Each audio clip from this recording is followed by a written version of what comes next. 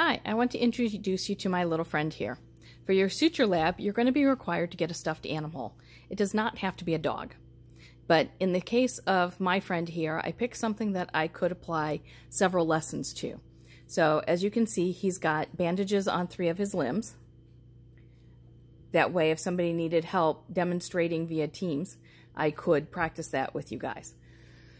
I also have an IV catheter placed, so I may not be practicing the actual placement of the IV catheter, but the taping is sometimes a little difficult for people to grasp.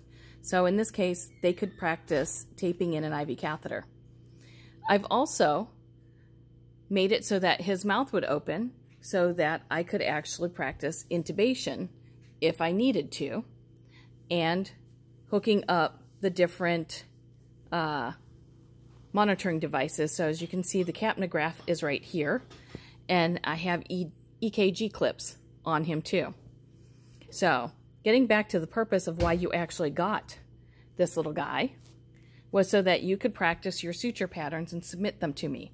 So in this case, I have cruciates, I have simple interrupteds, I have the Chinese finger trap, which I know we talk about using them for nasogastric tubes, but here's another case where you could actually attach a 3-way stopcock to it and use it to drain fluid from the chest of a patient.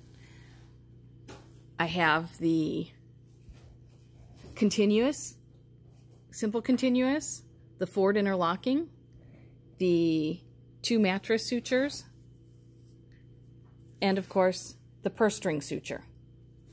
So if you're going to pick a stuffed animal that you want to be able to use for several lessons, he's a perfectly good example for it.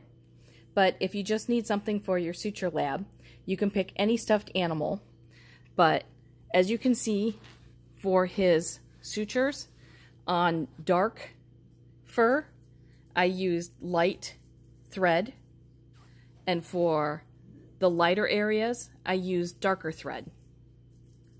So you want to be able to make sure that I can see the suture patterns wherever you place them. Now you can use regular suture, or in this case I actually used embossing thread. And that was just for ease, to make sure that I could show what the patterns were actually supposed to look like in the patient. Okay, so I just wanted to show him to you and show him what your suture patterns were supposed to look like. Everybody say goodbye.